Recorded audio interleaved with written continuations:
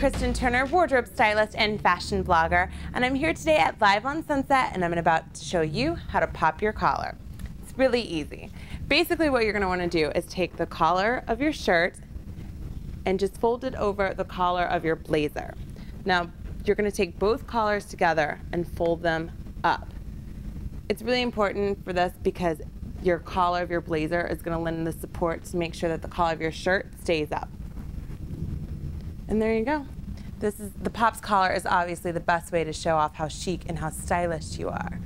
That's it for today. I'm Kristen Turner, and we'll see you next time.